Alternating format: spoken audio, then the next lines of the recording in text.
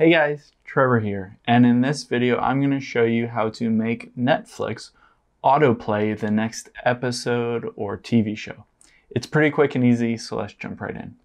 Now let's just open up Netflix here, and if you find it annoying that it plays one episode or one show and you want it to autoplay the next show, say for yourself or one of your kids or something like that, it's easy to do so right in the app. So we'll want to tap on our profile icon at the very top right here.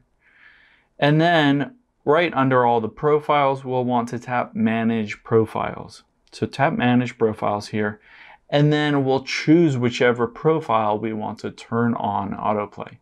So I'm just going to choose this first one here. Now you can see towards the bottom here, it says autoplay next episode, and it's toggled on.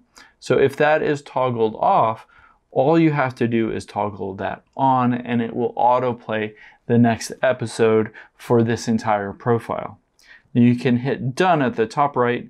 Keep in mind this is profile specific, so if there's a specific profile that you want that on or off, you have to go to each one of those profiles and turn it either on or off to autoplay the next episode.